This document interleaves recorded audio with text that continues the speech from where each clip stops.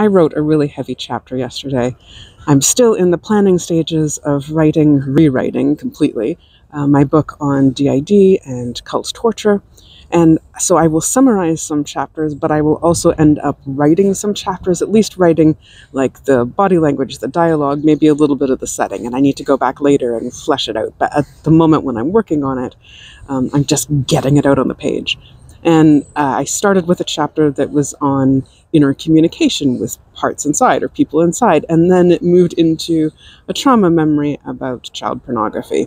And it was heavy and hard because I was drawing on my own memories of the child pornography to write it. And I was also trying hard to not put in too much detail and too much sensory detail so that it wouldn't overwhelm the reader, but still get the emotional impact. And it was heavy. And so close to the end of it, I hadn't finished the chapter, but close to the end of it, I'm thinking like, this is really hard and heavy and I'm really tired and I don't want to do anymore. And I actually took a really long extended break, and it was good for me emotionally and psychologically, and I needed that. And then when I was preparing my food, I suddenly thought of how the chapter could end in a way that would work well and is still working with the trauma. And I ran over and wrote it out, and it felt so good. And it felt so good that I actually took took a break that helped me emotionally, psychologically, and gave me a rest too, because I was so tired.